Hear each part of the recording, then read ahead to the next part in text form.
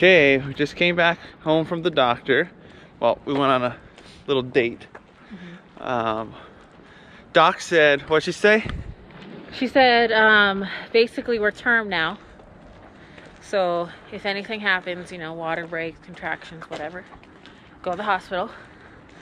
Yeah, so we're out here walking the dogs, trying to get those things to happen. Well, sort of, kinda, but not really.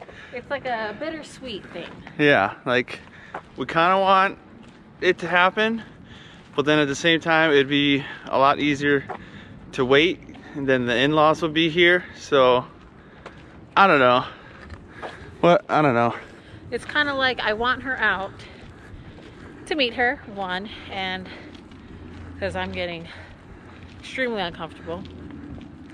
But I think for our schedule and Mackenzie Rose, if we waited all the way up until our C-section, it would be best for her and for, you know, like everyone else emotionally, I think. Let's have a baby. All right, we'll see ya.